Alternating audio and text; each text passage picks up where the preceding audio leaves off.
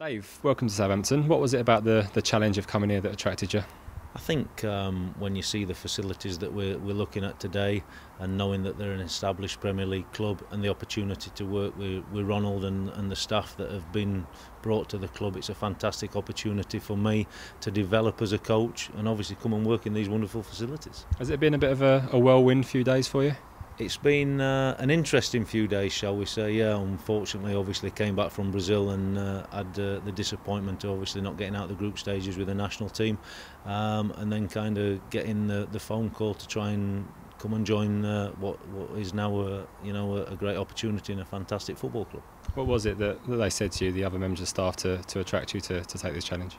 Well, I think when you meet everybody, and they have the same football philosophy and thoughts for moving things forward and playing football, and obviously then you come to the training ground and you see it all, you get a real belief that you can work together and be progressive, and hopefully keep Southampton's progressions moving forward. You mentioned those footballing philosophies. What is it you like to see from a team that you're involved with?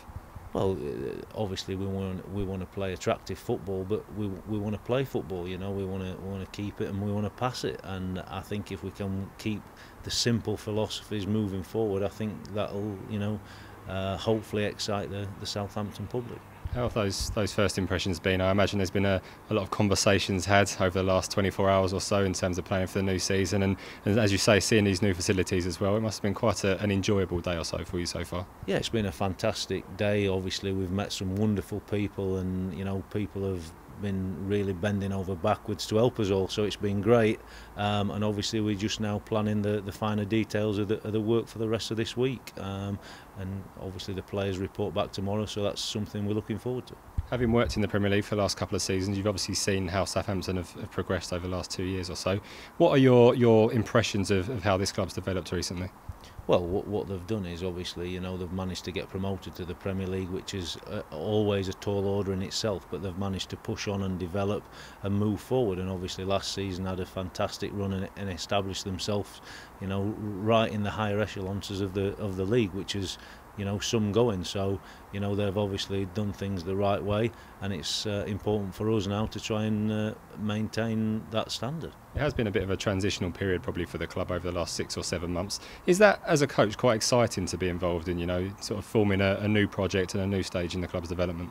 Yeah, for me it's a wonderful opportunity to come and join the football club, but it's also a wonderful opportunity to work with Ronald and his staff, and obviously see a different approach, and see if Sammy and I can blend into that and obviously learn and obviously add our experiences from the Premier League into the mix as well. And I think it'll be a good group, and obviously it's exciting times ahead. Could you tell us a little bit about your experience both as a player and as a coach? Because despite your relatively tender years for a coach, you have been involved in coaching for quite some time now. Yeah, I've been managed to coach for quite a while now. It seems as though my playing career is a long way away, but I do remember playing for Barnsley at the Dell, which weren't the most pleasant experience for us. We got on the end of a good hiding there. So, but yeah, I've been obviously to the new stadium with a couple of teams I've worked for in the past, and obviously always seen a fantastic home support, and that's something as a new member of staff I'll actually be looking forward to them actually supporting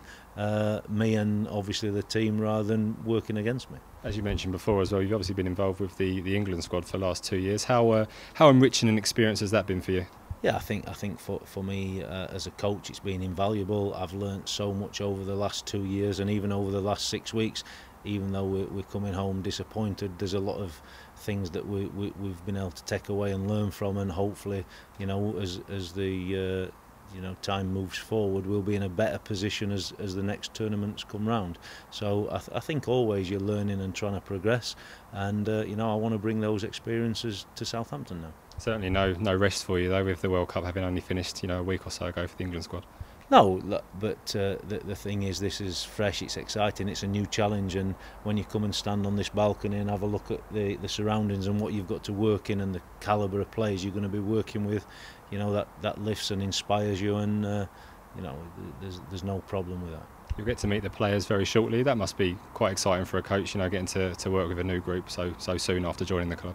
Yeah, I think that's it, isn't it? You know, we've had a couple of days looking round and seeing everything, but the whole place will come alive tomorrow when the players report for pre-season training, and that's when we're at our best, and we get out on the grass and start working with the players. That'll be a big moment for us. And to be in the splendour of this new facility is just absolutely fantastic. I'm very, very pleased and delighted to be here.